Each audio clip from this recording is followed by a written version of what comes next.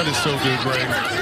We talked a lot this week, bit leading up to this game, of the eyes and the awareness of this secondary, of pattern reading and matching, talking to Coach Staley about it, how they look for guys that understand how to process. 3rd and 9, what is Troy Hill expecting?